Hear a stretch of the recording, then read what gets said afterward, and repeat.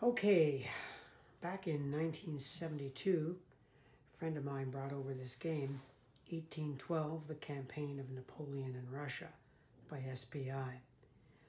And from that day forward, I've been interested in the Emperor Napoleon and the Napoleonic Wars in general. Now that same year, they came out with this game, the Battle of Borodino, by SPI again, and we played this thing to death. I was in my college years by then, but that didn't stop us from practically wearing out the counters playing this one. We played it scores of times. We fast forward now to 1975, and Marshall Enterprises released their monumental La Bataille de la Moscova, which is a regimental battalion level game on the Battle of Borodino. It's my recollection, I think we played it twice. We played the Shevardino scenario out to the end. We attempted the Grand Battle game, but we never finished it. Later on, GGW re-released the game in a much better edition, and I think I ended up buying that one. Again, we ended up playing just the Shevardino Redoubt scenario, never taking on the Grand Battle game. And for the 200th anniversary in 2012, Clash of Arms released this magnificent anniversary edition. It lies on my shelf, unplayed and unpunched. I doubt if I will ever play it. Now, I do a lot of reading, of course, and if you're into the Napoleonic Wars, you can't go wrong by getting this military atlas of the Napoleonic Wars. It's a magnificent book. Tons of maps and colors of the campaigns, battles. It's an incredible book. Very good for a war gamer too to have. I purchased lots of books on Napoleon, of course, and more specifically the campaign in Russia. I'm actually buying them faster than I can read them. But I've read this one, profusely illustrated, The Memoirs of Albrecht Adam. Michael Adams' Napoleon in Russia. I'm actually currently reading this one, The Battle of Borodino, by Alexander Mikaberidze, and he's a Russian, so we're getting the Russian perspective on that battle. There's a great 3-volume set by Paul Britton Austin, which I've not read yet. The first volume was The March on Moscow, 1812, then Napoleon in Moscow, and then finally The Great Retreat. And of course, there's plenty of books on Napoleon himself. Thick ones too. This one by Adam Zamoyski is pretty comprehensive. I read that one. And Philip Dwyer's Citizen Emperor. I can't get enough books on Napoleon. Each author usually teaches me something new about the man that I didn't know before. So why am I showing you all this stuff? Well, it's just to introduce you to the fact that I am interested in the Napoleonic campaigns in Russia. And the game we're going to be looking at here is Nations in Arms with the specific Napoleon in Russia campaign. I've already done a couple of videos on this huge Napoleonic game, how to sort it. You really have to have an efficient sortation system if you're going to play a scenario. For example, this 1812 scenario that we're going to look at, it took me about an hour to set this one up. It doesn't look like much, but believe me, when you have to go through 90 different commanders to find them, it takes a while. So that's about an hour to set up. And I sorted them, I think I mentioned that in my last video, alphabetically. Leaders. It's the only way you're going to be able to set these things up efficiently. It's a big game with lots of counters. So what I'm going to do is run through a playtest of the campaign, and we'll see where it goes. Just a brief overview of what's going on here. Show you the armies.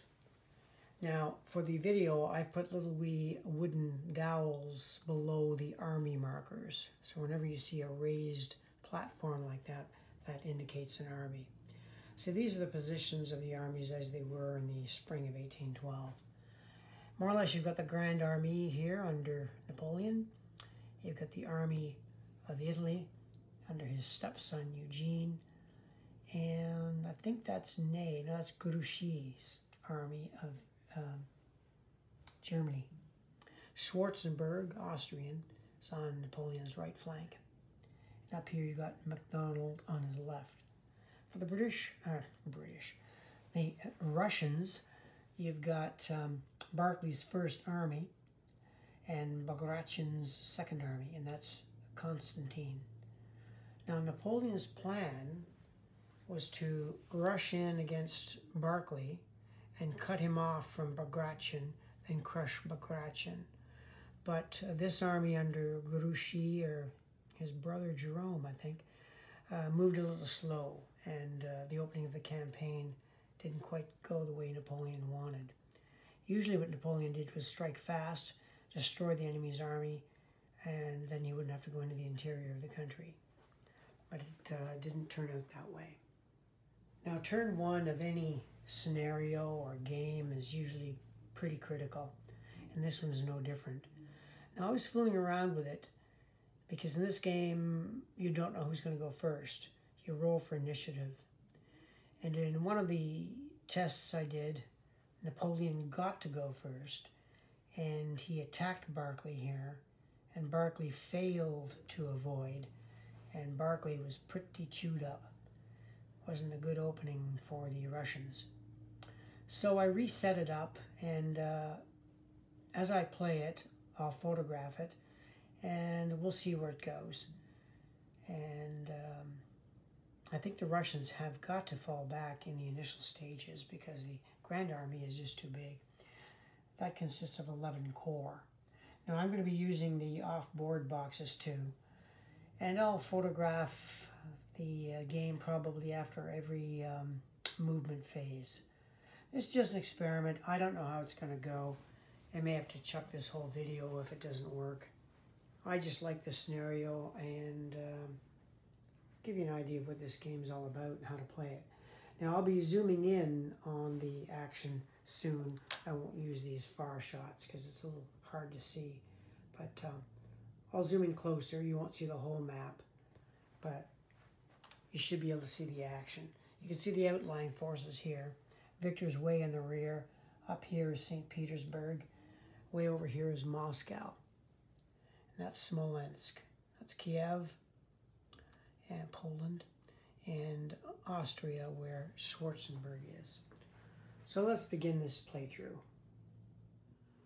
Okay, the game begins with the French having the initiative. And as part of the turn 1 conditions, they must start with the Empire Land 4 chit, which means that any leader that has an initiative of 4 or greater can move, which also means that Napoleon can move. So logically, Napoleon will move, and he'll try to bring Barclay's first army to bear. Of course, Barclay's not going to want to fight 11 corps of the Grand Army, so we'll probably see some withdrawals.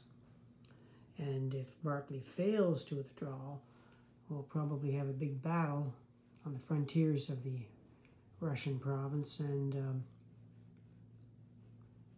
or Polish province rather, and that's not too good for the Russians.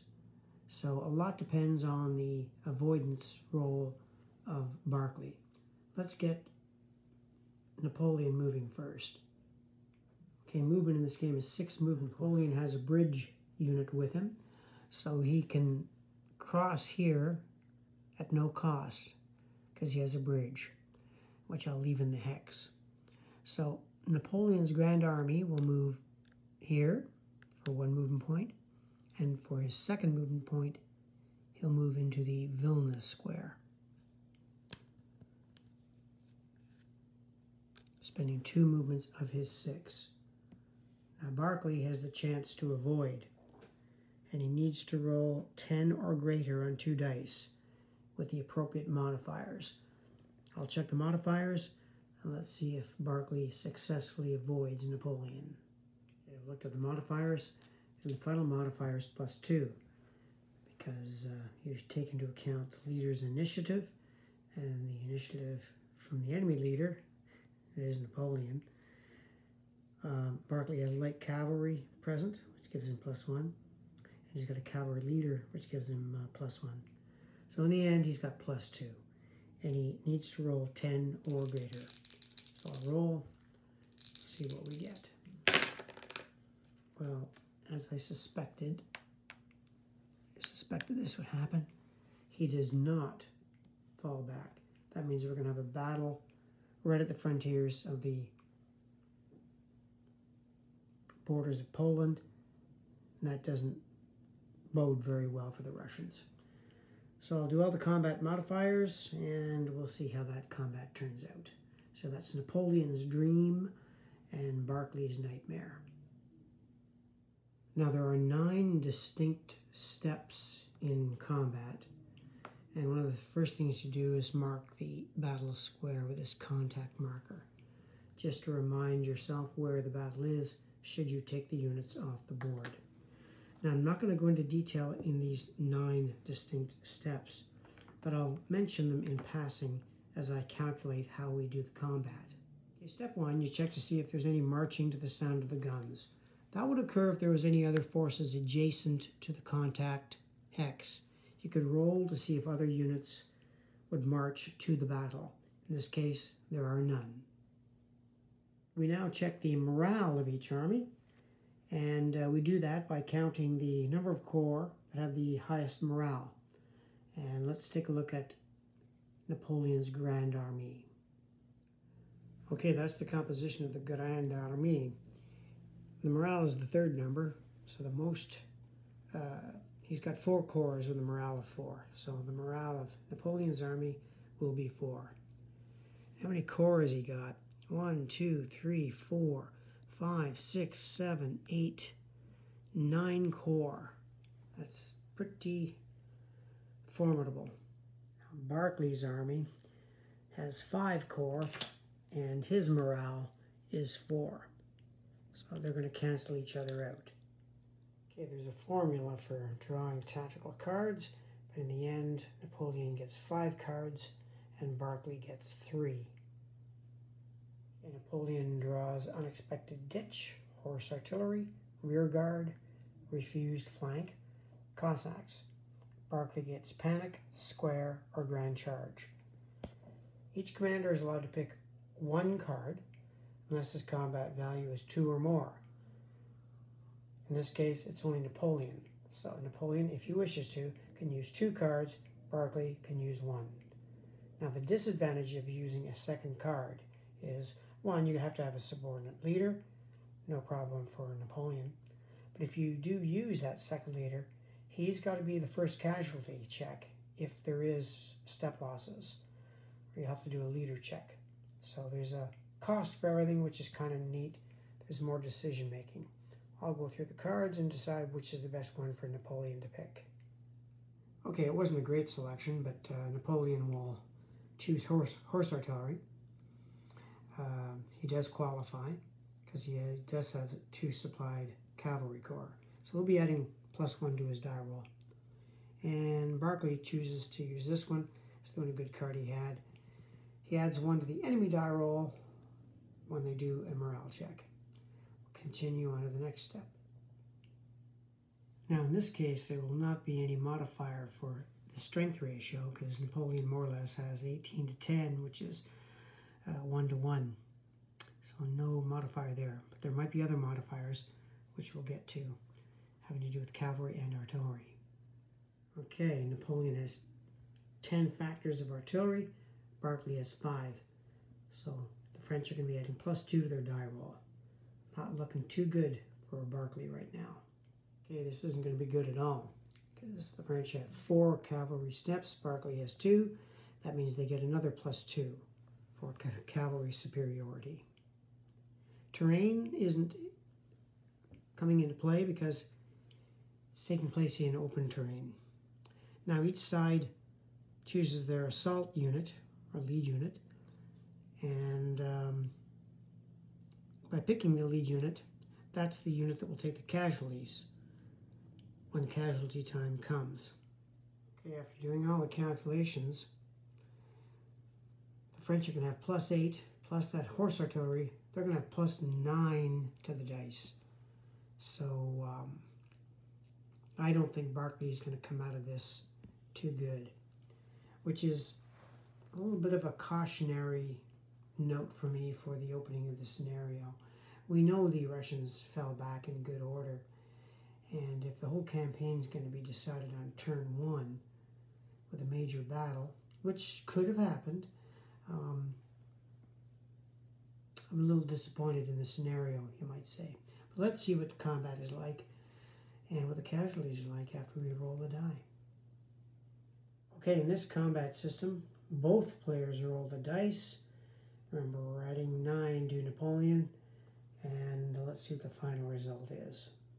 Oh, and I should point out that because we have, how many steps now? I said maybe it isn't a major battle. Maybe it'll be a minor battle. Let me just check the steps. Oh yeah, it's a major battle because they have 21 steps. So this could be ugly, or maybe it won't be. Let's find out. Rolling the die. And it's a 9 plus 9, so we have an 18 result.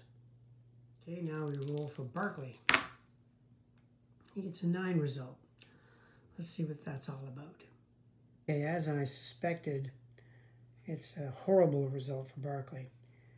Napoleon got a 7 CL result, which means Barclay loses 7 steps, one of which must be cavalry, and he must do a leader check. Napoleon is going to lose 3 steps, but remember he has to do a leader check too for his first corps because he used that, or did he? No, he didn't use the corps. All right, still, it's bad enough. 3 step losses. So that probably wipes out Barclay's army. Let me do the casualties and we'll see what happens. Okay, it was bad, but not as bad as I thought. 7 steps really hurt Barclay. His army is down to now 3 steps, 2 infantry and a cavalry, and they're both flipped. Napoleon got hurt with that first corps being flipped and 2 other, but it was a huge decisive victory, and of course Barclay's going to have to retreat. Well, finally Barclay gets some good luck. He retreated 2 hexes up here to join Constantine's force, and by miracle he did not get demoralized. But it's not over yet, because after you win a battle you can keep on moving. Now Napoleon has spent only 2 movement points, and he gets 6, so he has 4 movement points left, which means he could continue on and fight again. If I know Napoleon, he probably would. Now, even though Napoleon won the battle, he's still on the Vilna hex, which means he has to lay siege to it. Now, because he won a battle, he can actually do it, and you're going to roll on the siege table. So I'm pretty sure it'll go, but let me look at the rules, though, to see what happens to good old Vilna. Okay, I've looked at the siege table here, and I don't think it's going to have much of a chance against Napoleon. It's only fortress level 1. So let me roll that and see what the result is. Okay, poor old Vilna didn't have a chance against Napoleon. He rolled a breach, so the fortress is destroyed. Okay, so Napoleon actually still has 4 movement points. So he will move on to Barclay's army, and Barclay will try to avoid again. Now, I don't know how long I've been playing this thing. Don't know how long this video is, but you can see the French are having a field day here. Let's move on and see if Barclay gets to avoid. Okay, Napoleon moves on to Barclay's square, and he'll roll for avoidance. You can see the stacks can get pretty unwieldy here in this game, even with very few units. That's why you pretty well have to use the army boxes. Let's see what he rolls. It's going to be close. I'm going to check the modifiers. As luck would have it, Barclay fails again. So we've got another potential battle there, and I'll shorten this one up by doing all the modifiers, rolling the dice, and see what the battle result is. Okay, we've done all the calculations. This time the Russians fared off a little bit better. They got a tactical advantage over Napoleon. They got to reduce his combat value by 1. But the Napoleon's forces still have more artillery and more cavalry. Net effect is the French are going to be rolling +4, Russians are going to be adding +1, and it's another large battle. Let's see how this goes. Okay, Barclay did a lot better in that battle. He got a 2+ result against Napoleon, and Napoleon got a 3+ result. So Napoleon did win the battle, but it was a lot closer. Take the casualties and do the retreats. Okay, some more good news for Barclay. He rolled for demoralization and was not demoralized, so he withdrew in good order across the Vilna here. Now I'm going to do an evaluation of the scenario now, what my gut feeling is, because the scenario is not going the way I thought it would. Some of the die rolls there and the non-withdrawals have really affected the opening. Let me do an evaluation and we'll see if we will continue. Okay, after that holocaust of a move, I've looked at the Grand Army. It's banged up, but it's still got 12 steps, and Barclay has 5. So the Russians are taking twice the losses. But they've withdrawn, and now we'd be drawing chits to see who moves next. Now, this scenario is not what I planned. I wanted to have the Russians fall back, as they did historically, so I could sort of kind of recreate the campaign to see what happens. But it's turning out to be quite different. I mean, Napoleon has won 2 great victories here, almost kind of like an Austerlitz and a Friedland. But the Russians are far from defeated. I think they could finally rally. I think they're going to really have to be on the defensive now. And I'm going to end the video at this point, call it part 1. And I might continue on. Just to show you, though, a few comments on the scenarios. Battles, especially on turn 1, can really change the nature of a scenario. So if you get decisive battles on turn 1, your Russian campaign is not going to look anything like the real campaign. And so far, it is not. But I still think there's a game here. I think there's still something to explore. So with that, I'll end part 1 of this video, and thank you for watching.